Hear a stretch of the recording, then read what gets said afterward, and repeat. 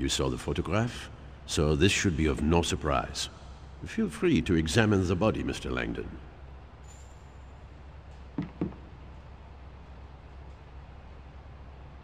It's a pentacle, one of the oldest symbols on Earth, used over 4,000 years before Christ. Devil worship. No, the pentacle is a pre-Christian symbol that relates to nature worship. The ancients envisioned their world in two halves, masculine and feminine. This pentacle is representative of the female half of all things, a concept religious historians call the sacred feminine, or divine goddess. Saunier, of all people, would know this. Saunier drew a goddess symbol on his stomach? Interesting. The position of his feet reinforces the reference to the pentacle and the sacred feminine. I beg your pardon? Replication. Repeating a symbol is the simplest way to strengthen its meaning. Jacques Saunier positioned himself in the shape of a five-pointed star. Interesting analysis. He stripped himself naked, folded his clothes, and put them away from himself? Pardon? It's rather meticulous for a dying man. I think he was trying to show us that everything he did had a purpose. Even his nudity may have meaning. What do you think about the use of his own blood as ink? Obviously, he had nothing else to write with. Actually, I believe he used blood such that the police would follow certain forensic procedures. I'm sorry? Look at his left hand.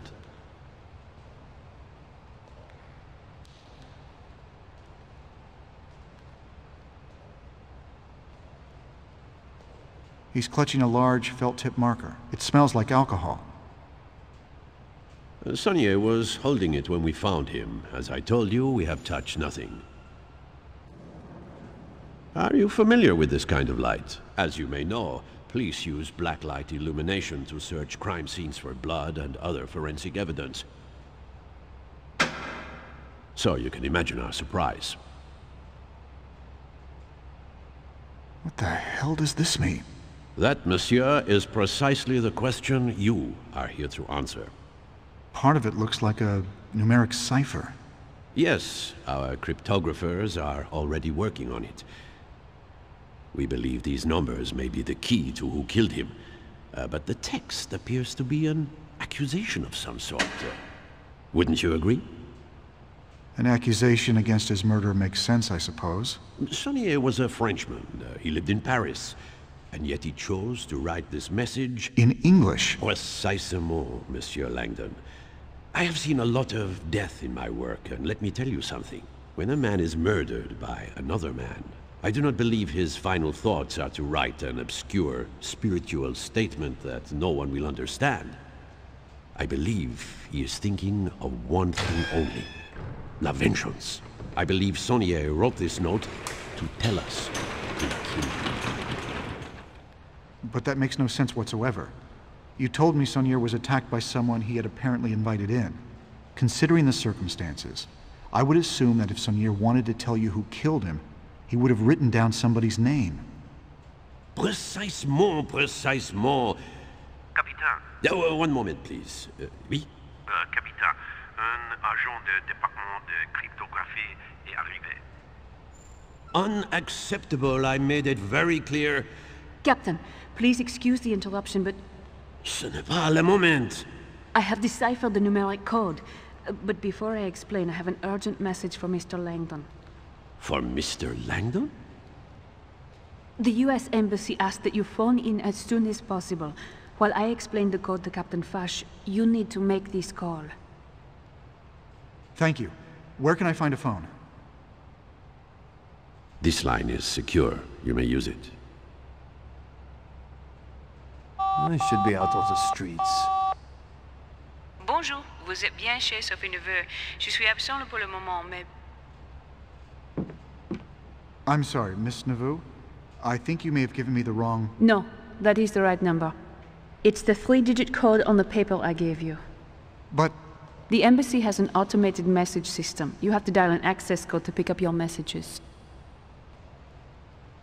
She handed me a note. The numbers that Saunier wrote I should look were at that. in plaisanterie numérique.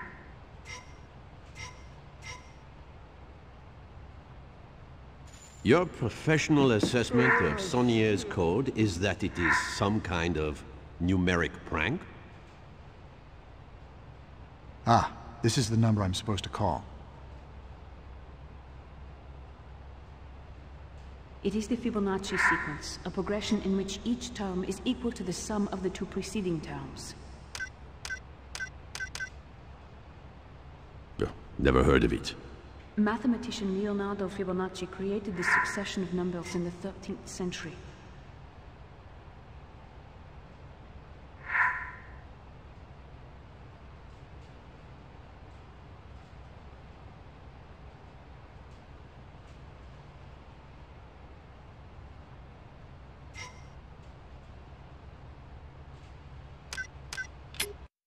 Obviously, there can be no coincidence that all of the numbers Saunier wrote on the floor belong to Fibonacci's famous sequence.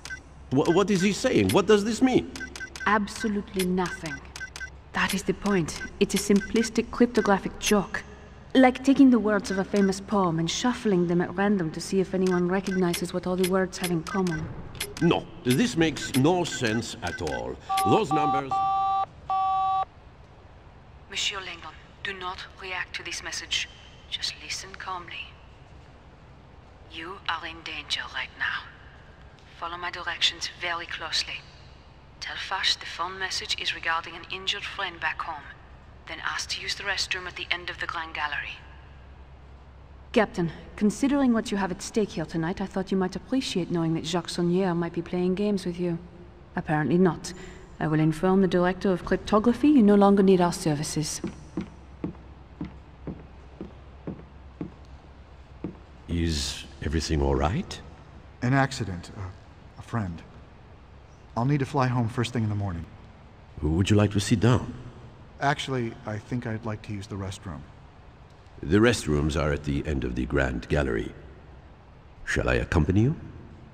Not necessary. I think I'd like a few minutes alone. I must return to Monsieur Saunier's office for a moment. Please come find me directly when you are finished in La Toilette. There is more we need to discuss.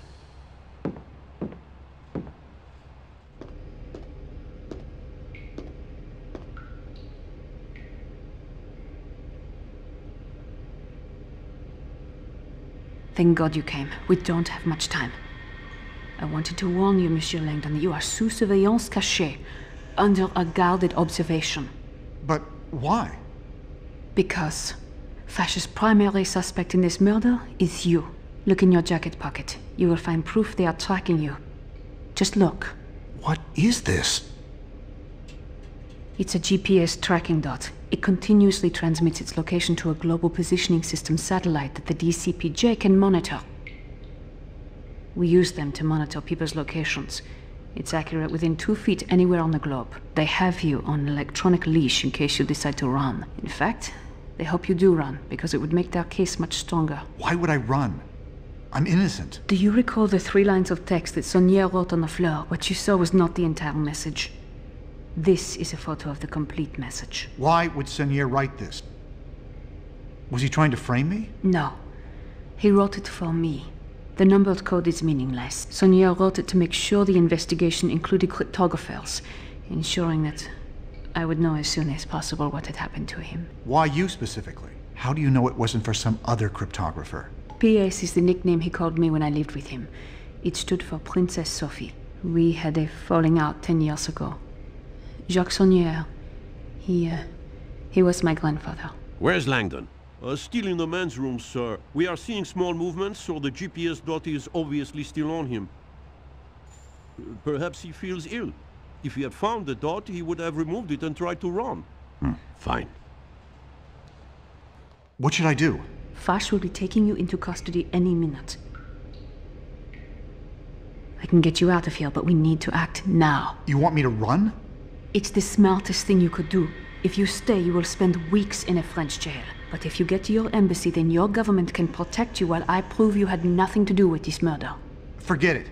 You need to tell Fash that the message on the floor was for you, and that my name is not there as an accusation. Fash is convinced you are guilty. The only way to get you out is with a distraction. The GPS tracking dot? We need them to think you are running. If we can throw it out the window onto one of the cars going by, I bet a lot of the police would clear out. But the tracking dot does not weigh much more than a gram. See if you can find something to attach it to that would make it heavier.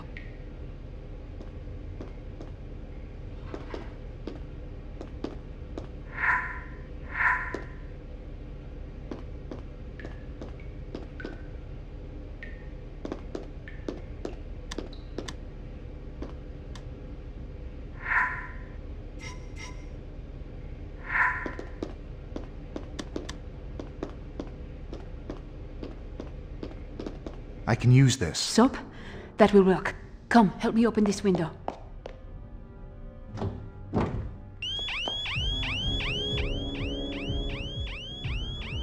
Alarm! Grande Galerie! Toilette, messieurs! Where's Langdon? Stealing the men's room. He must have broken the window. I knew it! He is trying to escape. Quick, Robert! Help me get this window open. Hurry, Robert!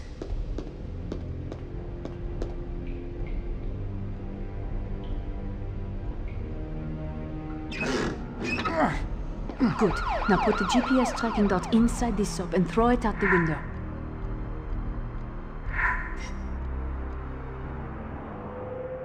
All right, that worked.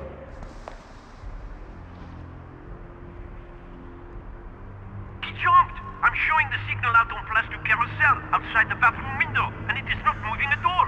Oh, Dieu! I think Langdon has just committed suicide. Here's someone coming. Quick, Robert! Hide! Wait! No, he is moving! Oh my God! He is alive! Langdon is moving. He must be in a car. I think he is in a car. I can't...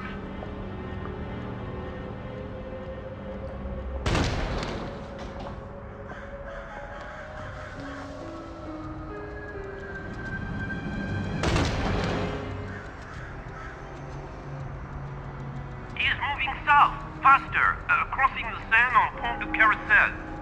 Bring my car round. I want to be there when we make the arrest.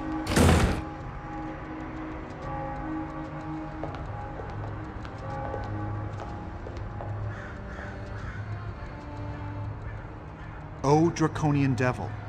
O lame saint. The scrambled Fibonacci sequence is a clue. The numbers are a hint as to how to decipher the rest of the message. He wrote the sequence out of order to tell us to apply the same concept to the text. O draconian devil, O lame saint. Those lines mean nothing. They are simply letters written out of order. You think this message is in anagram? Like a word jumble from a newspaper? Your grandfather's meaning was right in front of us all along, and he left us more than enough clues to see it. Let me see that photo.